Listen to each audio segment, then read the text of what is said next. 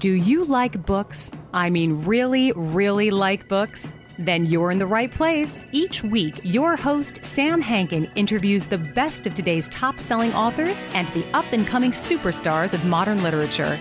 This is The Avid Reader. Here is your host, Sam Hankin. Hi, everyone. Welcome to another edition of The Avid Reader, brought to you by Wellington Square Bookshop. Our guest today is Fiona Murphy, author of The Shape of Sound, published by the Text Publishing Company, first in Australia last year, and then here in the States in the past few months. Fiona is a deaf poet and essayist. Her work has been published in Kill Your Darlings, Overland, Griffin Review, and The Big Issue, amongst other publications. And though they are Australian periodicals and essays, you can find them online, trust me. The world of the deaf, those that have suffered a loss and those that have enjoyed a gain, is one that is foreign and unknown to almost all of us. And what Fiona's book does is help us to understand this world and to, in doing so, add to our understanding of the hearing world, and ours, and isn't understanding what this whole thing, whatever we're in, is all about. So it's always a blessing when we meet someone that can tell us things about our world. And I don't mean it that way, our world that we didn't already know. And in this memoir, Fiona does just that. And along the way, entertains us, makes us laugh, and honestly, at times does make us suffer. In the end, we come away not only more knowledgeable, and a good reader will be interested in more. And Fiona is gracious enough to give us tons of resources at the end of the book that we can use in learning more about something that's been at times swept under the rug, stigmatized, and finally given some credence and value to a certain extent. So welcome, Fiona, and thanks so much for joining us today. Thanks for having me. Really happy to be here. So I guess to begin, why don't you tell us a little bit about yourself, your upbringing, because that's another area, because it's Australia and your roots in Ireland, that most people just don't know about. Yeah, absolutely. So I'm the youngest of 4 children. My parents immigrated to Australia and they met there, actually. They immigrated from Ireland. And it was a relatively suburban childhood, kind of fast, loose, carefree, really enjoyable. And I felt like any other child, to be honest, until I was in year 2 and my teacher started to notice that there was a few inconsistencies of how I wasn't able to read and write or keep up despite being earnest and enthusiastic. Nothing was sinking in. So she suspected I had some sort of learning disability and suggested that to my mother, which prompted a whole heap of tests, including a hearing test, which at the time felt like the easiest test of all, because all you have to do is press a button. And I was like, I can do that. I can press a button. And I felt like it was almost like a game. Like I was pressing away, and left the little booth, because you're in a kind of a soundproof booth doing it, feeling kind of proud of myself. But at that point, that's when they diagnosed me with profound hearing loss in my left ear, to the extent that at that time there was no technology, hearing aids or cochlear that could augment my hearing. And it was something that was surprising, because even as the audiologist at the time was saying, this is, it's significant hearing loss, but you're such a nice girl, you'll be fine. So I was like, oh, okay, I guess I'll be fine. But in reality, I had a tremendous amount of difficulty learning how to read and write. And as a result of that, I kind of conflated the two, of deafness being a failing of sorts, which led me to hiding it for many, many years, because I didn't want anyone to find out how hopeless I was.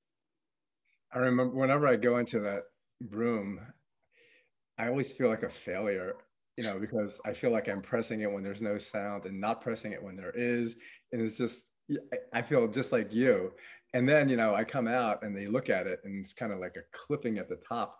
And they always go, because I'm old, they always go, did you go to a lot of rock concerts when you were younger? And I said, yeah. And they go, that's why it's flat up here, because you can't hear above a certain range.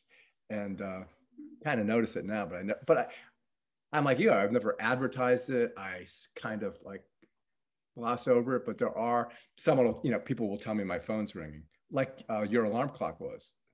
Yeah. I haven't heard it. I can't hear it. And I always think, well, the reason why they're telling me is because I must have just been, depending to something else in my mind. So anyway, this is what I do. Before we go further, let me jump around again, as I said I would before we started.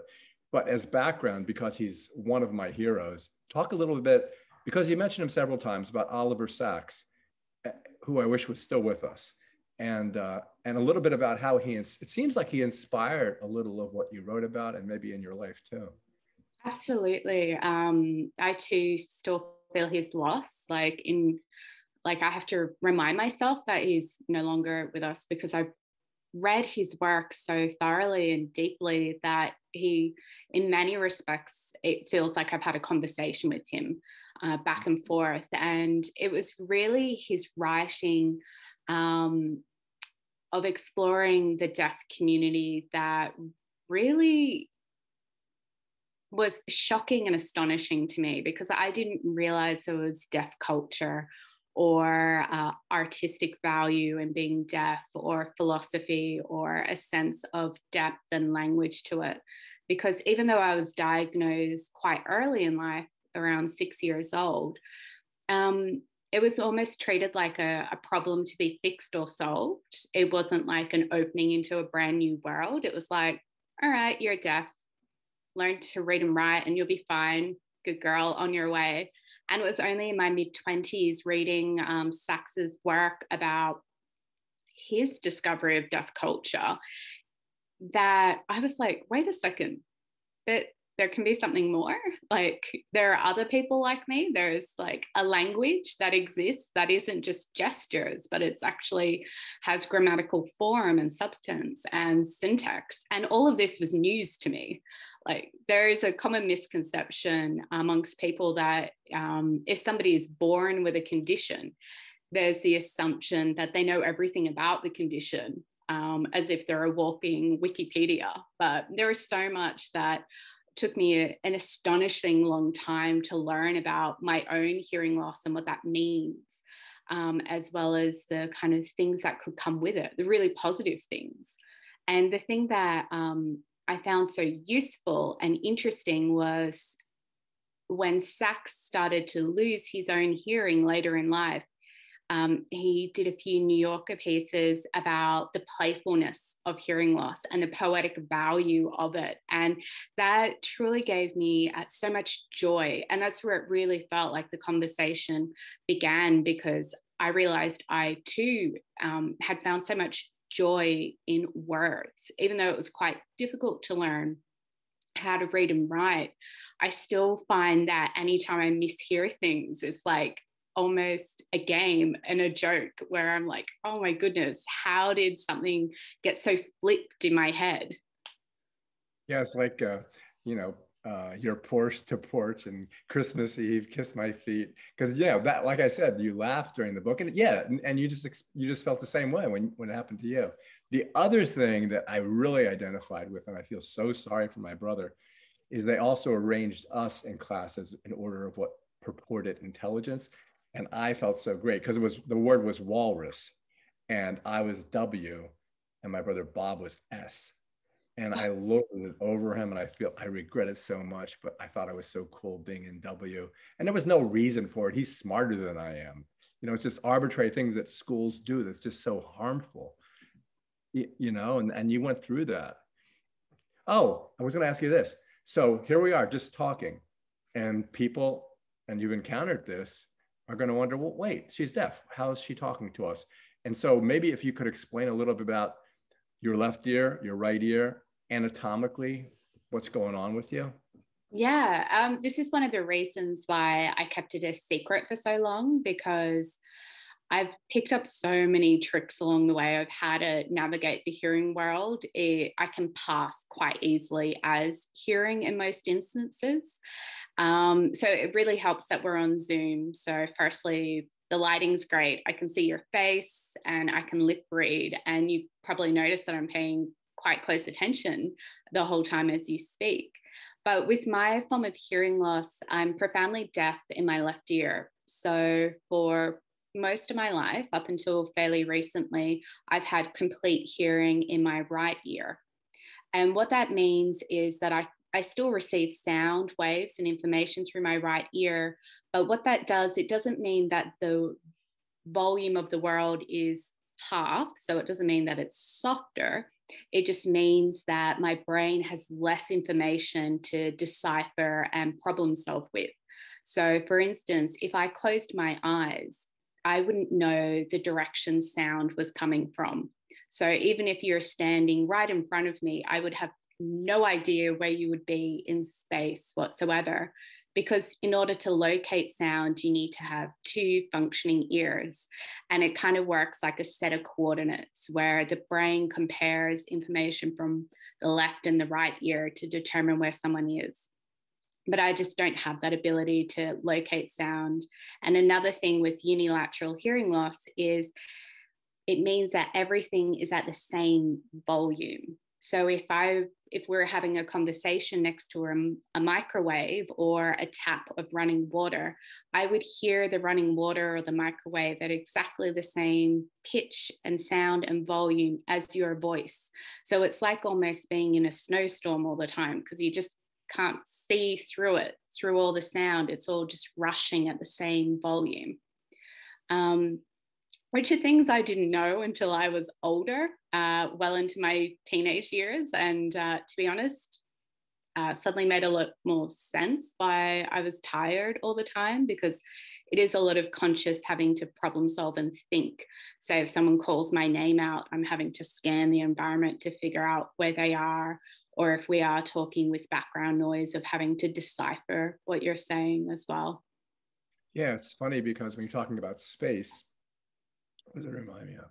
Oh yeah, when you quote Gaston Bachelard and you say, "I am the space where I am." And I thought a lot about that. Actually, I've thought about it before. It's like kind of a blessing and a curse in a way, because you are part of everything, but you're also just that too. And that's kind of what you're talking about a little bit, I think. Yeah, I was really interested in the sense of sound as being more than just noise, but sort of a physiological experience. Because I think some of the tricks that I was alluding to is that I very much use the world around me to try and augment sound. So say if we're in a crowded room or at a party or something like that, I would gravitate towards corners and walls and places of soft furnishings just so that I can get the environment to do a little bit of work for me. Because in people with complete hearing, their brains are doing that work for them of in that crowded room, if they were to give their attention to an individual, their brain dampens down the background noise and elevates the voice or the person that they're paying attention to, almost like a selective remote control of some sort, which is kind of astonishing to me. I still can't believe that people with complete hearing can do that. It seems like a magic trick. I honestly cannot wrap my head around the fact that people can do that, but it is useful to know how hearing can work, because then it gives me a lot of understanding of why I get headaches, why I feel frantic and stressed in certain situations, and why I spend so much of my life in corners trying to funnel sound towards myself. It's funny that there are so many things I do that irritate people, but this is one of them. I can sit in a restaurant and I can listen to 4 or 5 different conversations at different tables. The problem is I cease listening to the conversation at my table. Oh, the other thing that's really cool about your book is there's so many people in it that I like Brian Eno or Cantor, the math. This is one of your mistakes, Cancer and Cantor. But yeah, Cantor and the infinity of infinities and the set of all sets that don't include themselves, and then Hilbert, and then Bertrand Russell and Kurt Gödel and all those guys. But it's so funny because there's so many places in the book where I go, oh yeah, it's just like a moment of epiphany. One of them was the Cartesian dualism that you talk about. But I do disagree with you, because you say it's a swift and bloodless incision. And I don't look at it that way. I think it's like all mushed up in the middle and things are going back and forward just because there's been so much dispute over the centuries. You know what I mean? I do. And that's something that I had to think hard about in the writing of it, because it's packaged up as a memoir. How I sort of structurally navigated that was the idea of taking the reader by the hand through a series of experiences that I was learning or relearning about. And when I got to that point, my thoughts have shifted significantly. But at that point in time, it did feel like a real sense of injustice is probably the wrong word, but it felt like that this mind over matter sort of concept was really caused a lot of grief and misunderstanding within the scientific community of how bodies are viewed. And I think because I was reading a lot of scientific literature at the time, it almost felt that it just came down to this one dude who said something. And I was like, oh, holy heck. And being so emotional about trying to figure out how it's possible for a community to be so marginalized, it does help to have someone to point the finger at and be like, hey, it comes back to you. But it's much more complex than that. Well, it's funny because I would have to say that the crux of this book, honestly, is about a secret that you've kept for so long. And I thought, talking about stressed out, it must have been so much work. I can just, no wonder physically, like clenching your teeth and needing the night guard and all that. It's like, why did you keep it a secret? Why didn't you just come out with it? It's like funny because it's people who are depressed, clinically depressed, their family will say to them, why can't you just be happy? And they think that's the answer, but it's not the answer. And your family did that to a certain extent. Yeah. So to give everyone context, I was diagnosed at 6 years old. But then I pretty much kept it a secret from everyone for about 20 years or so. And for the longest time, it didn't feel like a choice. It felt like a necessary safeguarding of myself, because particularly when you're in the classroom environment and you know for a fact that you are at the bottom of the class and there's the implicit assumption that you should possibly not even be in that class, but in a completely separate stream, you will keep things to yourself, like quite naturally, I think, as a form of self-preservation. So for me, I had a lot of shame about being deaf. I didn't have any deaf role models. As I said before, I didn't have any exposure to deaf culture. So there was no kind of pride in me saying like, hey, I'm deaf. And I think this is a really important thing. I wasn't explicitly taught how to advocate for myself or what access requirements were, because I wasn't told what my hearing loss involved. So it took through a lot of trial and error for me to realize that in certain environments, things get really tough, say a noisy room or having a conversation on a street with a lot of traffic. And maybe if we moved around the corner to somewhere quiet, I wouldn't be as stressed. I just didn't have the life skills or the advocacy skills to navigate those things. It was somewhat easier just to keep it to myself. But the thing that I found really fascinating during the research of the book is how prevalent secrets are and the research base around secrets. Which I found astonishing, the fact that secrets have been studied so scientifically. And on average, the average person has about 13 secrets of varying values and actual physical properties to these secrets. So somebody with a secret will react accordingly. So they'll perceive the secret to be a physical burden, where distances appear further and hills appear steeper. So when you are carrying a secret, you're moving in the world completely differently. Yet so many of us have secrets. So that kind of idea of how common secrets are really sparked a lot of curiosity within me, because my goodness, they are so much work. They're a huge amount of work. I know, and I can speak. Here's one thing, you kind of did this as an aside, but I took it to heart, where you kind of said, you go around your quotidian day-to-day, well, that's redundant. You go about your quotidian existence and you do what you do. We're talking like this. I don't have time to think about my secrets. But then when you go to bed and maybe you don't go to sleep for a while, all of a sudden they creep out. And it's really scary. But other people just compartmentalize them, put them away. I can't do that. Put them away in a little suitcase in the corner of your head, and they never really look at them. I don't know which is worse. But so we all have those. But when you're 26 or 27 or 28 and you're doing your CV and you don't put it on there because you think, I won't get the job, then what happens when you do the interview? Is it just like you and I talking, you're looking directly at my lips moving, and you get by? Or more than get by, obviously?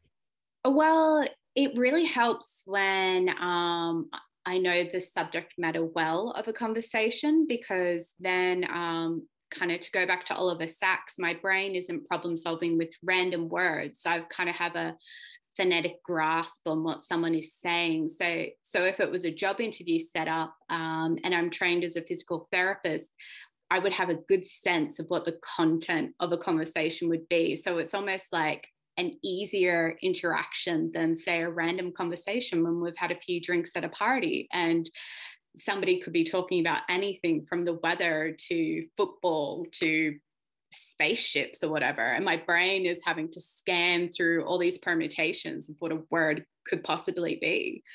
So in that instance, it's a little bit easier, but to be honest, even though I'm open about my deafness now and I'm quite proud of it, and I've felt a sense of safety in the culture and language, I would still be quite cautious of presenting as deaf in job situations, because even though there is legislation against discrimination, unfortunately, in Australia, how the safeguards are set up, they still favour employers in many instances.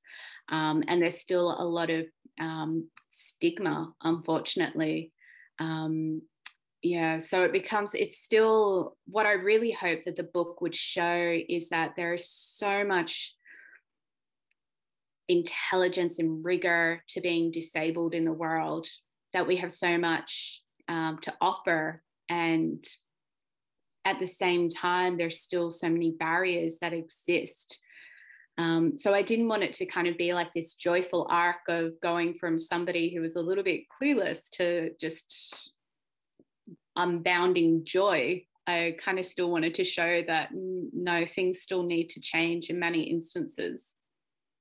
It's funny that you talk about familiarity with the context of, you knew a lot about physiology. So when you go in to talk about it, you know pretty much what's going on. And I practiced law for 30 years. And when I was in trial, I never had notes, because if you know what's going on, if you know what's happening, you just say it. And like when you were becoming a comedian, and they said you were so natural, and not like, but I had a partner and everything he had was on 3x5 cards. And one time in his closing argument, he dropped them and they became out of order, and he just froze. Oh my goodness.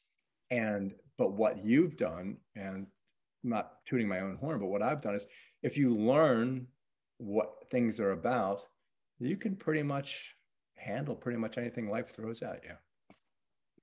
I think so, absolutely. But I also think you can adapt to a high degree of stress when you're sort of, say, used to being in challenging or stressful environments. Whether that's a good thing for your body and heart, I'm not sure. But navigating and problem solving, I think they're two great words to describe a lot of life with disability. Here's one thing I disagreed with you on. When you go to the bar, we'll see, when I was in London, my brother and I were playing pool with these guys, and we thought it would be cool to get the right beer, but the name Strongbow sounded so cool that we got it. But it was cider. It was horrible. I can't believe you even like cider. It's disgusting. It's like Strongbow is a particularly not great cider. Like that's the cider we use for cooking. Like that's cooking cider. Well, it's a good name though, right? I thought it was great name. All right. Well, so here's a good question that people are going to be thinking, because you go back and forth and you don't like them, is, hearing aids, and especially the bone conductivity one that I assume you haven't yet done or may never do, correct? It's still a possibility. So just to give context around that, whilst I'm profoundly deaf in my left ear, in more recent years, I've been progressively losing hearing in my right ear. And that's due to a genetic condition called otosclerosis, which is a condition where the tiniest bones in the body, the bones in the ear, are starting to ossify and harden. So it's almost like the bones are creating their own form of exoskeleton. They shouldn't be growing more bone there, but they are. So standard hearing aids wouldn't be able to augment that, because it would be like sound waves trying to travel through a brick wall. They would just bounce right off. So one of the possible solutions is to have a bone-anchored hearing aid. So essentially a metal bolt screwed into the back of my skull, and it would have a receiver on it, and sound would travel directly into my skull. It's a bit of a big decision that I haven't made yet, but I think possibly I would go down that path, but I'm not sure just yet. But like you said, my views on hearing technology remain in constant flux. I think it's fantastic people have choice, but I also think that there's a lot of misconception with the general public around what hearing technology has the capability of doing. A lot of people have to make this really general analogy, which you may have heard of before, like it's like putting on a pair of glasses. Easy as that. It's not at all, because you're dealing with a brain and information, and hearing aids are not the same as functioning ears at all. Some people have a great experience. The vast majority of people, according to research, do not and don't persist with hearing aids, because it can be a pretty tedious and difficult experience to navigate. Yeah, it's funny because I wouldn't have thought of it, but you describe it so well that you realize I don't want all this coming in. It's too much. It's almost like Sartre's nausea at the end. It's like all of this essence is just too much for me. And the other thing is, there's an aside where we call it, like you were saying, it's kind of a miracle. Well, the biggest hearing aid company in the United States is Miracle Ear. And it's called Miracle Ear because that's what it's propounded, and that's what they push at it. And they're so expensive. Like my mother got them. They're like $6,000 or $7,000. They come in this beautiful jewel box, and you lay them in nicely. But they never really work. And then some people in America are so cheap that they don't use them because they don't want the batteries to run out. Yeah. Oh my goodness. Since releasing this book, I've had so many people say to me that they've just used hearing aids from family members who have passed away. And they're like, I tried them out. They weren't that great. It's like, oh, it's really interesting that they can kind of become a product, a commodity passed through the family, which if an audiologist was listening, they'll probably be like, no, that's why they're not working well. They're not fitted for you. I think there's a lot of money in the industry. It's an increasingly growing industry, billions of dollars. There's a lot of commissions to be made in it. I think there's a lot of conflicting views. But the main thing that kind of frustrates me, I love that people have choice. I don't love the marketing around it because it really pushes all the responsibility of a conversation and communication onto the individual with hearing loss, as in, you should just get fixed. You should just put in a bit of effort and just get hearing aids, not acknowledging the expense, the fact that they may not work as fantastically as people assume, and that they can be out of reach for a lot of people. And some people may just not want them. Yeah, it's definitely an interesting, it's like selling mattresses in the United States. You can sit there all week, and if you sell one mattress, you've made enough money for the mattress company to stay in the business. And then if you're a good salesman, like this guy was for my mom, she would go back to him and he would be so nice. He became her friend. He would tune them up, even though I don't know what exactly he was tuning. And the other thing is, so like when I go to the gym now, every single person is wearing Apple AirPods. And they look incredibly stupid, and then they're talking to themselves. 10 years ago, because I'm an old guy, I would think they were insane. If insane is not a cancel culture word either now, but that's what I would think. I would just think, what the hell is wrong with them? Who are they talking to? And now it's just accepted as a matter of course. And there would never be, and you can't even see hearing aids anymore. So it's basically just your experience, which you, in several pages, I understood why it wouldn't be necessarily my choice either. But I never would have thought of that before, ever. Oh, I really appreciate you saying that, because it was, I think with a lot of elements of this book, I was hoping to make people curious about things that they possibly thought were uninteresting. Like, I feel like that's where my interest lies in life, is making the uninteresting interesting. That's what I said in my introduction.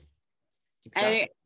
And I think that it's, hopefully this book doesn't just kind of, people don't come away with it just knowing a little bit more about deafness, but perhaps a little bit more about their experience of their own ears, because I'm not sure how many people spend time thinking about how much incredible work their brains are doing to navigate sound and like the physical sensation of it, because hearing is so much more than ears. And my experience of hearing is very tactile and visual, and it's quite an intense sensory experience. So yeah, but more power to the uninteresting stuff, I reckon.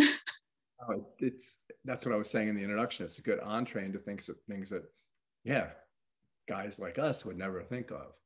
The other thing that was interesting, because it hits home for me, is when you mentioned the word synesthesia, because as soon as that happens, I think about things. Because in my life, when I was a kid, well, numbers had colors. And even today, I mean, Monday's light green, Tuesday's light brown, Wednesday's dark green, Thursday's dark brown, Friday's orange, Saturday's yellow, Sunday's white. And I've always been able to do that kind of things. How does that represent in you? I think it's like anything else, you know, when you experience something so continuously and regularly, at least for myself, I don't stop and think, is anyone else experiencing this? So I found it really interesting as an exercise in writing the book to actually stop and think about, how do I perceive the world and how do other people perceive the world, and kind of almost fact check that against myself and friends and family and scientific research and whatnot. But the thing that I didn't realize is so consistent with me is the taste of sound. That's something that I just has really helped me to learn how to read and write, is that kind of mouthfeel of words. Because part of my hearing loss, I can't actually hear my voice. I don't know if I'm whispering or yelling, but I've become very good at reading other people's faces, because if they're flinching, I'm like, obviously, I'm probably speaking too high of a pitch, or if they're leaning in, I might be speaking too low. So I mirror my voice on other people's body languages. And I can also feel the effort of if I've been holding my voice too tightly, because I'm always afraid to be that deaf person who's yelling, which is quite a common sort of experience, that we've met many deaf people who can't hear their voices, and it becomes the butt of a joke that, oh, they're the old person who's yelling all the time. And I never wanted to be that person. So sometimes, at least once a year, I lose my voice because I grip it too tightly. But that sort of sensation of the muscles in my throat is something has become, I'm very aware of what is happening in my mouth and throat at all times. And it's kind of transposed to this synesthetic experience of the world. That a really interesting thing in terms of discovering things about myself with the writing of this book was in the editing process. My editor pointed out a lot of metaphors. She's like, you're mixing senses with the metaphors. Every time you describe sound, you're using visuals. Like that doesn't make sense. And that kind of shocked me because I didn't describe sounds in a way of sounds. It was always a sense of movement with them, or I was looking at the sounds. And we kind of had a little bit of a back and forth, and I was like, yes, it might be quite wrong, but it's like how I think it's my deafness on the page. And I got more and more confident with wanting to make this book as deaf as possible, to keep what would be perceived as mistakes in there, because that is how I perceive sounds, is very in completely visual sense of it. It's funny when you're talking about talking loud. It reminds me of my mother when she was in her 90s, and the volume on the television in her bedroom was so high that it drove us crazy, but we loved her so much. And then I tried to get her headphones, but she goes, these don't work. So we had to listen to this 120 decibel television all the time. We couldn't sleep. There was no cure for it. I wanted to soundproof. Some egg cartons up around the place. Yeah. And also when you said loudness, it reminds me of a topic we should get into, which is sign language. And the funny part was when you would sign and they thought you were being histrionic and overly dramatic, which was really funny because I would never think something like that. So talk a little about your experiences, because it also takes up a good portion of the book. Yeah, so this learning sign language came in quite a haphazard sort of fashion. For the longest time, I didn't think that I was allowed to learn sign language, which to many people, particularly hearing people, is quite shocking to them because they're like, it's a language, you can just learn it. But as a deaf child, particularly in Australia, sign language was always considered the last resort. And learning how to speak and kind of have oral communication was and is still prized as being a sign of that you've assimilated and that your brain is functioning and that you're a whole person, essentially. So sign language was always considered to be, for the worst of the worst, the people who can't be saved. So it was quite stigmatized for a lot of my life. And I was so proud to be able to pass as hearing. Like, I thought it was a real achievement that nobody knew that I was deaf, which is quite devastating to me when I think about it, because if anything, I was like the harshest judge on myself of if I got something wrong, or I was so ashamed of being deaf. But it took until my late 20s, after having quite a ridiculous and almost comedic accident of singing a Stevie Wonder song in a bathtub shower and slipping and breaking my wrist, which resulted in a surgery, which resulted in one of the screws cutting off the blood supply to my thumb, and my thumb, the tendon to my thumb snapping, which resulted in another surgery, and having to do a whole series of rehab. It was quite a dark and terrible year, all because of that Stevie Wonder song and soap. But because I'm a physical therapist by training, I really wanted to regain the full use of my hands. And coincidentally, at that time, there was significant bushfires happening in Australia, and there was sign language interpreters been shown on television consistently for the first time ever in Australia's history. There'd been a few during some floods a decade before, but this was the first time that they were actually highlighted as being an essential service for conveying emergency information. And just seeing their presence so consistently on television and start to show up at theatre events and art events in the city that I was living in, it piqued my interest. And I was like, oh, maybe I could rehab my hand. I could get some more exercise done and like meet new people. And it could be like a bit of a lark. But it was only when I was in the classroom environment, and immediately I felt comfortable because the layout of the room was designed for people with hearing loss. And I'd never been in a room like that before, where it was so thought out and considered. So the desks, instead of being in straight rows or in small groups or clumps of like groups of desks, it was arranged in a horseshoe shape so that wherever you sat, you could see the faces of the other people in the room so easily. And the lighting was so diffuse and like everywhere. So there were no shadows.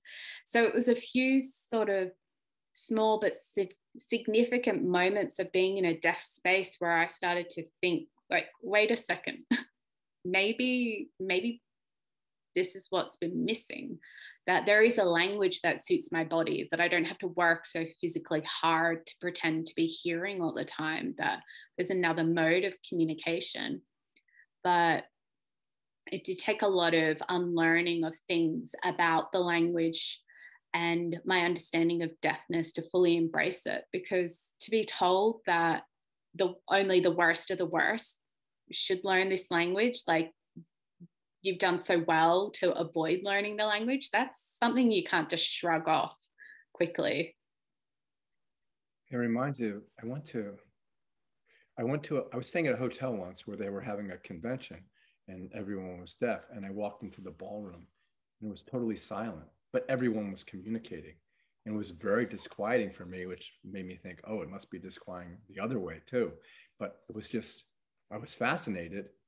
And then that leads me to think about, again, all these people I like. When you talk about John Cage and the performance and piano lid going up and down, but being entirely silent, and the disquiet and the discomfort that everyone, but then you also talk about this concept, you know, when they ask you, your friend asks you, what would you love to do if you had one day where you could do anything at all, and you didn't mention any people? That's me too. I love going to restaurants by myself. I love going to the movies by myself. It's just so pleasant. My wife is not going to like that. Gotta embrace being an introvert.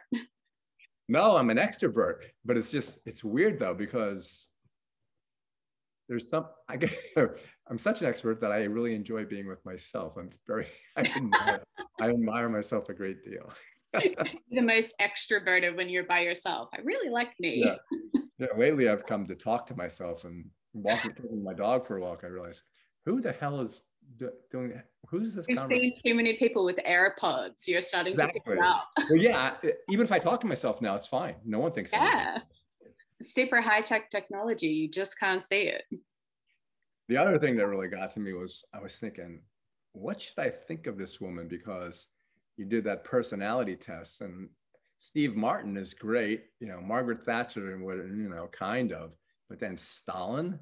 I know. I thought you made that up. It really happened? Oh yeah, absolutely. And I still think about it almost weekly. Never do a personality test. Like, you'll end up getting quite specific neuroses. It was terrible. Like and they led with Steve Martin on the thing, and I was like, oh, I like that. He's great. He's a bit quirky, but, you know, serious and focused, and is very musical. So I thought, fantastic. Margaret Thatcher, I was like, oh God, what a legacy of hardship and terrible. But yeah, it really hit home with Stalin. I was like, should I even tell people this? I really sat with it for a while. I think you should have just mentioned the first two. Yeah. Or just made it up? You're allowed to make it. Actually a whole list of, the ones that I left out were like Julius Caesar and Napoleon. And I was like, wow, there's a lot of people really invested in war. I don't know if that means I should just be like a project manager or something. I don't know. Well, speaking of project managers, the interesting thing to me, and it seems contradictory in a way, is the idea of designing space, not only for people who can't hear, but for people who can hear. How did you come across that concept, and are you involved in it at all now? I do. So that section of the book really kind of continues down that through line of architecture, but also the idea that we live in such a noisy world. Like, it has been proven that the world is getting noisier and noisier. And I propose initially almost in a cheeky way, but I do think that it could work. But I think that deaf and hard of hearing people can solve the noise problem in the world in a way that is meaningful and could actually improve the quality of life for a lot of people. And the way that I propose that is through exploring a little bit around deaf space, which is a branch of architecture around deaf space design, which looks at how space and sounds are physical entities that can be manipulated and enhanced and altered and augmented. So a lot of people think about sound. Well, in a lot of buildings, they don't think about sound design at all, which is a real issue. But in deaf space design, it's looking at how a body is in space. So for instance, it will look at how a body moves through space so that a deaf or hard of hearing person feels comfortable. So instead of a lot of stairs, there'll be kind of graduated ramps. So conversations can continue in sign language quite safely without any hazards or obstacles in the path. But also how we move around corners and change direction. So instead of having sharp corners, there'll be kind of a graduated curve to it, or they'll be cut out so that you can see through the corner. So they're kind of very deaf examples. But then there's examples of how light filters through a space as well. So kind of a diffuse light makes it a lot easier to see someone's face when lip reading, but also when someone's signing, and then thinking about color contrasts of allowing an individual to kind of pop in a space so that there isn't a lot of visual clutter. And all this is to say is that a lot of people perceive deafness only to be in someone's ears, but it's someone's whole physical experience. And one deaf space designer put it so beautifully that if you want to kind of experience what it's like to be deaf, don't plug your ears. Try walking backwards, because that's the feeling it is, or that feeling of not having the whole picture and information, and that kind of heightened sense of risk or alertness, because your sensory reach, as they describe it, is at full force. Like, you're using all your senses to navigate the world. And I do think if we start creating buildings that incorporate elements of deaf space design, that it will improve communication to no end, because there will be a greater ease of having communication. And I think a classic example would be hospitals, where hospitals are always considered to be noisy spaces, to the extent that it's almost a joke of like people not being able to sleep in a hospital. But unfortunately, the level of noise that creates is there's a lot of medication errors that occur. Having sleep deprivation makes it difficult for someone to recover from operations or illness or injury. If there's a little bit more deaf space design in that space, how much better would the health outcomes be for individuals? So it started as like a bit of a cheeky idea, but the more I think about it, the more I'm like, actually put us in charge. Let us have a little bit more buy-in there. Yeah, there's a great amount of expertise. It's funny, and you can disagree with this totally, but when learning in the cheeky way, that Cantor is her favorite mathematician. And then when you talk about metacognition or synesthesia, it all, I don't know why, but there seems to be like some weird common theme of all that. Not because, maybe because of your deafness, but it just seems like it all comes together, but I can't really articulate why. So I said, oh, that's really lovely that you picked that up, because I really hoped that things would thread through lightly but consistently, almost like a spider's web, where something way out here could kind of oscillate and affect something at another point in the web, which is kind of a really convoluted structure for a book, and what a nightmare and a mess. But that's sort of how I went through the process of writing it, was making a mess and seeing what potentially could have connected together. And that led to really, I feel, interesting kind of insights into things like going into Churchill. Like, I never thought that I would, why would a woman writing a memoir experience of her life in her 20s in Australia mention Winston Churchill? Like, I wanted it to kind of be fun and exciting for people to be like, oh, and how does that relate to John Cage? And then how does that relate to, like, I just wanted it to be a bit of a mess. Or Seamus Heaney. Yeah. I was thinking of the poem Dig. Dig has nothing to do with any of this, but then kind of does. But it's really hard. I don't know if anybody else would. Well, yeah, I think you did that. I think you loosely connect. Did you keep having fights with your editor about all this stuff? No, actually, she was so completely hands off that it was almost destabilizing, because she put so much trust in me. And as like a first-time author, I was like, tell me where I'm going wrong. And she's like, no, you've got it. Just keep going. But it was really interesting, our working relationship, because deafness and making the book as deaf as possible came up quite a few times when we were talking. And one of the components of being deaf as a child, and my difficulty learning to read and write, is that I miss a lot of prepositions. So those tiny little words in sentences just fall through, like they do not exist. And they're all there when I'm talking, so I come across as quite fluent with English. But when I'm writing, no matter how focused and hard I try, I more often than not have sentences that are just missing so many prepositions. Like, they literally are just so small a unit of sound and space that they just slip through like a net. And she said to me, you're missing a lot of these. And I'm like, yeah, what can I do? I'm trying really hard. It's just like, do you want me to point them out, or do you just want me to fix them? And I was like, just fix them, which was really nice, because I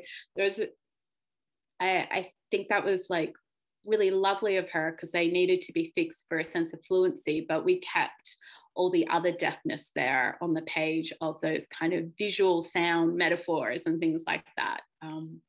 Yeah, it's funny nowadays, because like, kids texting, even if you say, what are you doing? It's just an R and a U, and or there's so many ways. And then, my nephew Spencer, he'll communicate with me, and I go, Spencer, this is horrible grammar, and you need to do this, and you need to do this. He goes, did you understand what I was saying? That is a good litmus test, unfortunately. And I said, yes, but it's like, again, being this old guy, it's like, just happened a minute ago before the interview. My son, Michael, did some kind of statement on LinkedIn for our company. And he said, it's apostrophe S, and it's not, it was ITS. And I sent it to him. I said, this. He goes, stop doing that.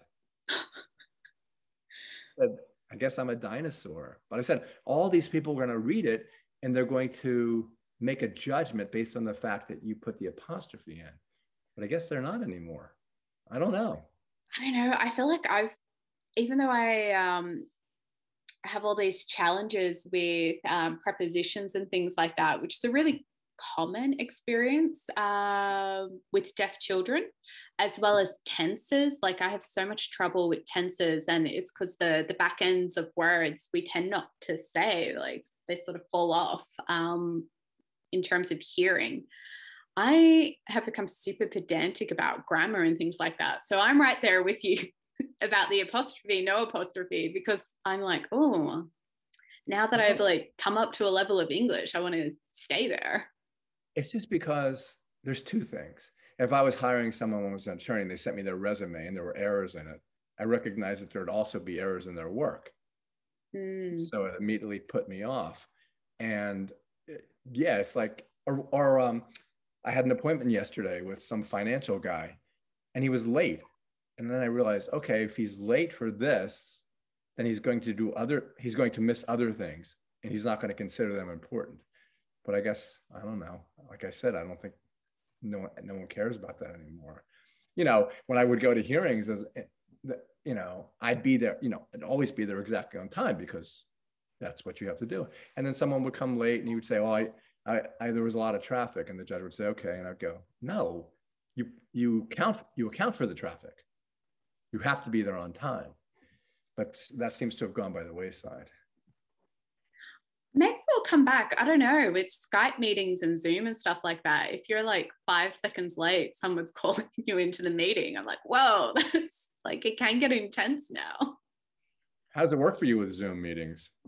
They are exhausting. Oh my goodness. I do like that there is a level of etiquette that seems to have just come up through Zoom, of people turning off their microphones and things like that. So there are some elements that are just beautiful, like eliminating that background noise. But because I rely so much on like the depth of seeing someone's face in order to lip read and get a sense of someone's emotions and tone and things like that, it is quite exhausting lip reading off of a flat face, because there's so much information there that I don't even know what I'm looking at. But because I've been doing it for so many years, there's a sense of ease in person that just does not exist on a computer screen. What do you guys think? I don't mean to say it that way. That was bad. But what do you and other deaf people that you know of, like, do you like subtitles in movies? Do you like closed captioning? Do you think that's helpful? Do you think it's condescending?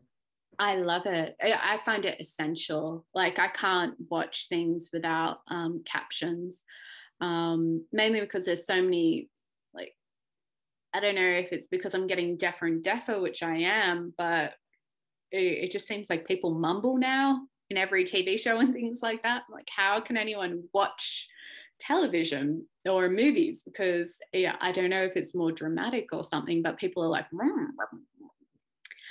so it's all just a mush of noise to me without having the captions there. Well, to close, and this has been great, but to close, two things. One, it's amazing and such a resource that you've done so much reading and that you give us the benefit of that.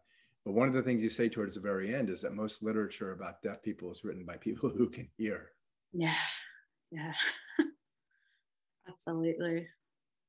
Well, so I guess I keep saying this, I always say, this is the last question. This is the last question. When you did all this reading, how long did the process take you? Because there's so much, you get to 90% done on your iPad and you think, oh, well, why is the book not done? And then you realize there's 40 pages of books that you've read. Yeah. And I put that in there because I hoped that it would be a launching off place for conversation of people to kind of, because like you said there, I mentioned so many things in passing and reference people and kind of concepts and ideas that I wanted it to kind of all be there. Like I adore nonfiction with resources at the end, and it was such a joy to create my own resource list at the end of this. But I also do think I did a panel with writers, all female writers with chronic illness and disability, and all of our books had extensive indexes at the end. And I kind of made the observation and thought that when you're living a life experience or with conditions that so often are marginalized, disproved or disbelieved, or are belittled, it almost feels like you need to provide evidence to say, hey, this is my experience and other people have experienced it. And here it is. This is evidence that I've like gone into this with hard research, and this isn't just emotion, but there's a lot of science behind this as well. So that kind of index at the end kind of had a lot of different implicit meaning for me. Like I wanted it as a gift to somebody else who might be interested in learning more about deaf culture, history, hearing loss, science, but also as a way of validating my experience, which is kind of, I think, something that I'll always be doing, because I still have people today go like, wow, but you're not deaf. And I'm like, yeah, no, but I am. Like, I'm actually very, very deaf. But hey, so yeah, I'm really glad that you went through that index at the end, because that I did a lot of fact checking on myself, which. Well, I always kind of get irritated in a way because, you know, I don't like the expression, but you end up going down the rabbit hole, and it's so easy now because you can just type the words and there it is, or you can go to YouTube. And the worst one was, and I must have spent an hour doing this, was when I reread Dig because of Seamus, I started watching YouTube videos of sod being. That's actually surprisingly interesting, isn't it? When you like start going into like how bogs are actually being impacted by climate change, it's fascinating.